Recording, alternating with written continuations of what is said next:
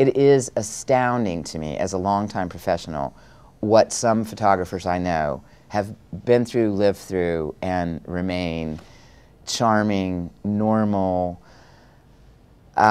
witty, funny individuals, and you say, oh my God, what they've seen, what they've witnessed, what they've stood next to. I marvel at it. I marvel at that level of strength.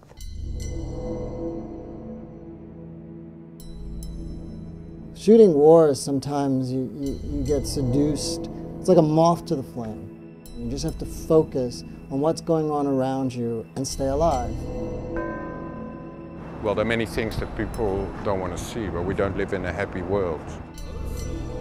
We have a responsibility if a story is there, and it's important that it stays on the agenda. It's an industry of very soulful people who don't go into this business to make money, to get famous. You can't just assume that you're not going to have to pay some price. And you have to understand, if you're on the road 8 months a year, that it's a lonely life. You do not invest in people like us. We have no money, the phone rings, we're gone. They fall in love with photography and that becomes their life. But I never saw it as a sacrifice. I mean, it's a choice. It was my own choice. Of course, I worry about photographers. You know, you drop in there and start photographing and asking questions, you can get killed. You have to sense when it's becoming too dangerous.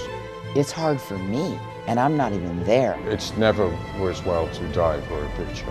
It takes a very strong person to do this kind of work. Somebody was standing on a body to get a shot, and I couldn't handle it. I worry about the photographer through what I see in their work. I knew that I'd sold my soul to the devil that day. It's misery. I mean, it makes you cry. The things people do to other people. People naked and they're women. It's so disgusting, you can't even imagine. Stack of bodies piled up. There will be a percentage of people who just can't take it. It's scary business, sometimes.